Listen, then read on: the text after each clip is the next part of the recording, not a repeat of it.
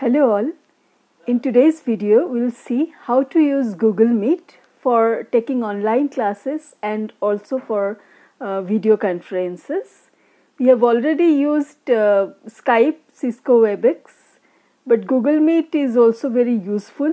And Google Meet, for using Google Meet, if you are using it from a browser, you do not need to install any application there. However, you can use Google Meet using Android application also. In today's video, we will see how to use Google Meet application using app and also without using app. So you can use it from your mobile and you can use it from your laptop or desktop also. In today's video, we will see both the procedure in a step-by-step manner.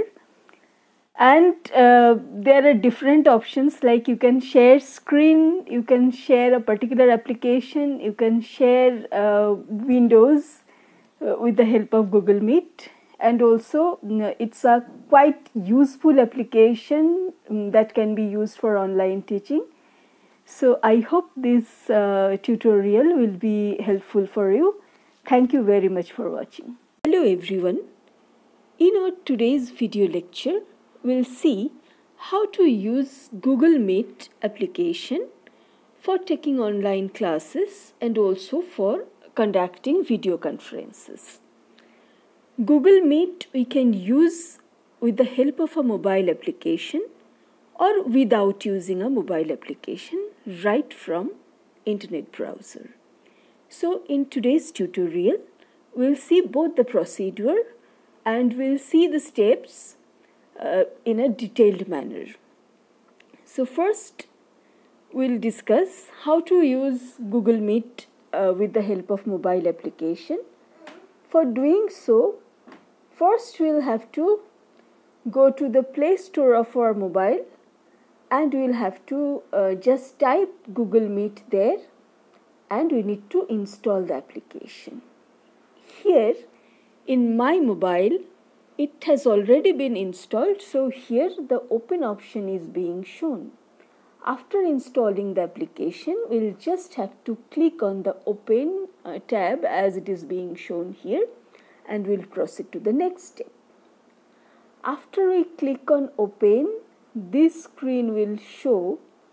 Here as you can see, this microphone, you can just switch on or off your microphone. Similarly, you can switch on and off your video camera, whether you want to be visible or audible or not, you can choose from there. One plus sign is being shown here. You will just click on here if you want to create a new meeting, and your old meetings also will be shown here, like two old meeting of mine is being shown. If you want to join to that old meeting, you will just click on rejoin tab. Otherwise, if you want to start a new meeting, you will just click on this plus sign and a new meeting you can start there. Okay, so after you click on plus sign, you will get to see the next screen. It will be like this. A new meeting will be created. And as you can see, meet.google.com/ your meeting code is being shown here. This is the link for the meeting and it will come with a share option. If you click on share, the right hand side options will be shown to you. You can share it with the help of WhatsApp, Facebook, Messenger, or you can just simply copy the link to the clipboard, or you can mail it. You can share the link of your meeting with the participants of the meeting. That means you can share it with with your students before conducting an online class through WhatsApp, through Facebook, through email, or through whatever means you feel comfortable in. So this is how your meeting link will be shared with the participants. Next, when you will share the meeting link, the participants will click on the link and they will be joining to your meeting. when they will try to join your meeting, first you will get one joining request. As you are conducting the meeting, you will either let them join into the meeting, or you will not let them join in your meeting. So it will be up to you. You can admit them so that they can join your meeting. Here these students, I have shared the link with these students whose name are being shown here. Then they have made a request. They just simply clicked on the link and one request was made, so that they want to join to the meeting, and I have allowed them to join in the meeting. Now after the students joining the meeting like this, as you can see, they will be shown in your meeting. So these way it's a very simple procedure. Your students or the participants will be joining in your meeting, and after that, okay, there are many other options also, like in the left hand side, as you can see, 3 dots are being shown. It will be shown in your mobile screen.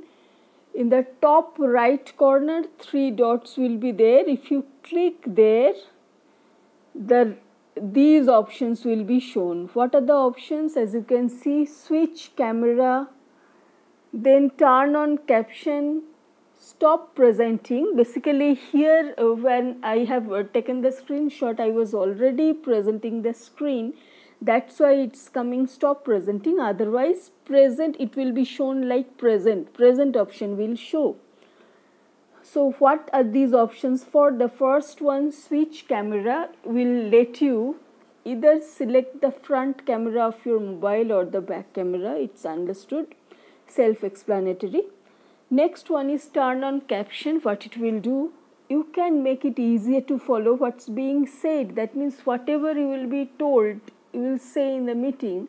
If you turn on caption, it will write the same thing. Okay, it will show the text of the conversation. That means the participants can see. It will just convert whatever you are saying into text.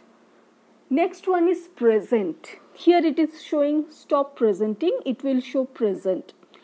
Present option, it will let you share the screen. There will be 3 options. You can either share your entire screen, or you can share a particular window, or you can share the browser. That means, what is share your entire screen? That means suppose you are opening a particular website and also you are showing your PowerPoint. You are just making both of them. Whenever you want to show the PowerPoint, you are switching to the PowerPoint, and if you are going to show the particular website, you are just shifting to that website. So whatever you are doing, that will be shown in the screen. So when you are sharing your entire screen, that will be shared with the participants of the meeting. What is a particular window? Suppose in your mobile or in your desktop, you are showing a Python programming. So you can just choose a particular window. That means your Python editor you can share with the participants. And next one is a particular browser you can choose. So we'll be going into the detail of all these 3 sharing options, but before that we'll be also discussing how to use Google Meet application without actually not installing any app. First, we have discussed how to use Google Meet with the help of a mobile app, and the next procedure is without installing application, right from the browser, how you can use Google Meet. So we'll go to the next part. You will just have to open a browser, and you have to sign in with the help of your Google ID. That means your Google email ID, and then simply you will just type meet.google.com. You do not need to install any application here. meet.google.com, you will just type here, and then here it will give one option like it's being shown, start a meeting. So you will click here if you want to start a meeting, and if somebody else is they have already started a meeting, somebody else has already started a meeting and you want to join it, then you will just put the meeting code here and you will join. So both the options are being shown here. See, the first one is start a meeting and the second one is enter meeting code and join. So here we ourselves is starting a meeting. We'll just click on start a meeting and it will take us to the next slide. Here the next slide, it will show you meeting ready, join now. So we'll click on join now. Here also two options are being shown. You can switch on or off your microphone, switch on or off your camera. Okay, you will just click on join now. After that, this is the screen that will be shown after you join to the meeting. First it is showing, see, the meeting information. That means the link of the meeting, it is being shown here. So you will just have to copy it and you will just have to send it to the participant of the meeting. You will just need to share it with the students whom you want to have in your particular meeting. Next is, as you can see, there is an option, 1 minute, yes, there is an option, see, present now. Okay, so you will just click on present now. It will give you these three options. You can present, in the right hand side it is being shown, you can share or present your entire screen, you can share or present a window, or you can share or present a Chrome tab. That means three different options are being there. Okay, so the first one is your entire screen. If we just click on the entire screen, this particular option will come.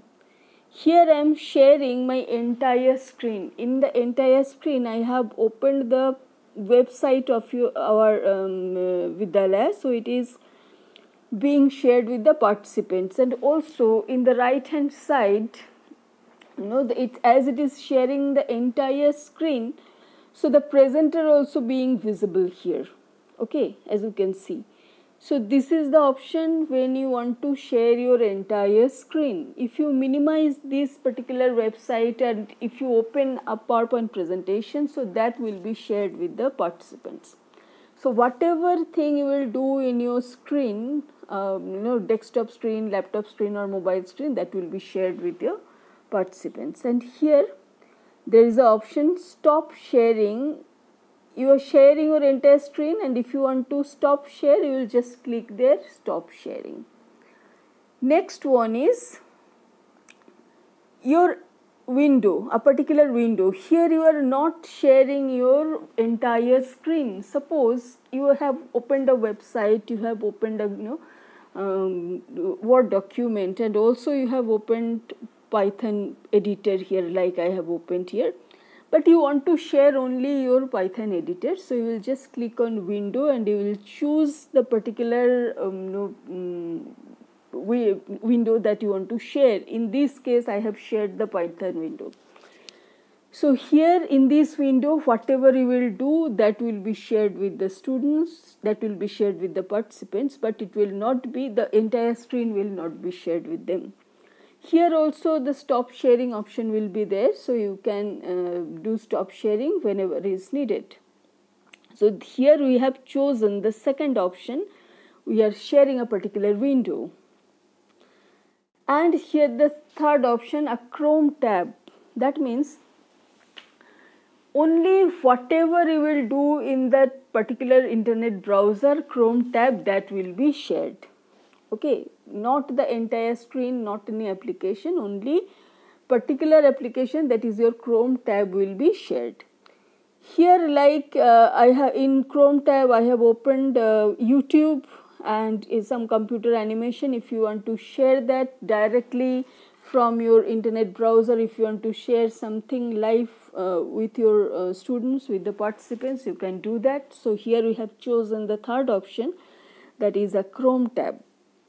So this is how you can share the entire screen, share a particular window, share a Chrome tab. So whatever you want to do, you can do it from here.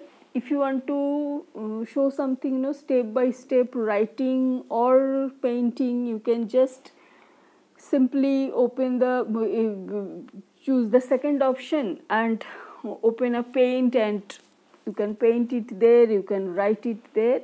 That will be shared with the students.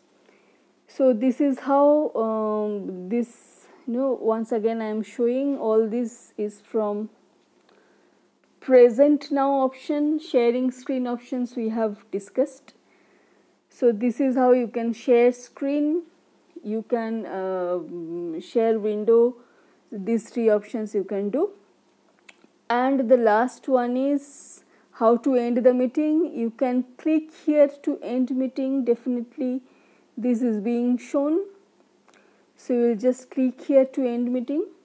So there are two ways of using Google Meet: with the help of a mobile app, that also we have discussed, and without using a mobile app, that also we have discussed. I hope this class, this tutorial was helpful to you. Thank you very much.